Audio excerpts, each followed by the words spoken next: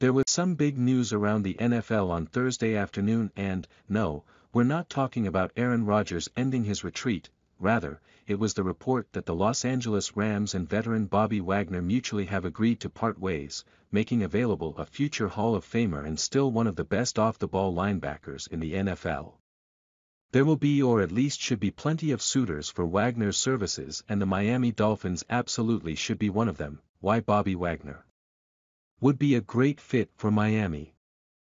While he spent most of his career as the middle linebacker in the Seattle Seahawks' 4-3 base defense and the Dolphins will employ mostly a 3-4 look under new coordinator Vic Fangio, Wagner did play last year in the Rams' 3-4 scheme, and he played like he always played, which is to say very well, while he failed to be selected to the Pro Bowl for the first time since the 2013 season. Wagner extended his All-Pro streak to 9 seasons when he earned second-team recognition. Wagner finished the 2022 season with a career-high 6 sacks among his 140 tackles and had 2 interceptions.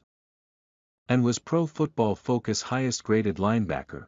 Perhaps most impressively, he was charged with only 2 missed tackles, per Pro Football.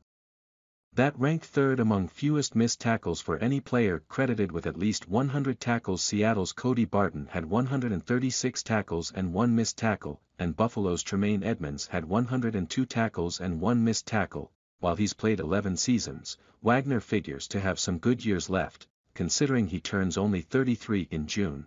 Wagner also has been durable, missing only 3 games over the past 8 seasons. For the Rams, the move was based on salary cap reasons, while Wagner is looking for a chance to win a championship sooner rather than later. The Dolphins, having made the playoffs last season, certainly could be a team he would consider.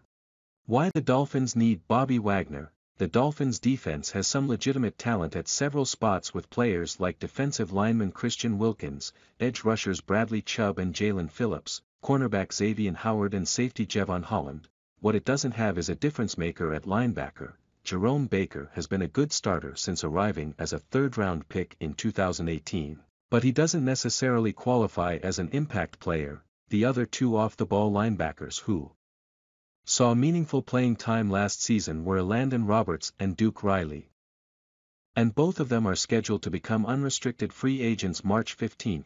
Regardless of what happens with any of those 3, Wagner would represent a significant upgrade and the kind of move a team that's smelling a Super Bowl opportunity would make. Wagner was scheduled to make $7.5 million in base salary in 2023 with $8.5 million for each of the next 3 seasons. But now he'll be negotiating from scratch. He figures to be less pricey than Edmonds, who's a pending free agent who also would represent a great pickup for the Dolphins. Wagner is more like Levante David, who also is a pending UFA and would be a nice addition to the defense should he decide to leave the Tampa Bay Buccaneers and return to Miami, where he played his high school football. Like Wagner, David is an 11-year veteran who will be 33 when the 2023 season kicks off.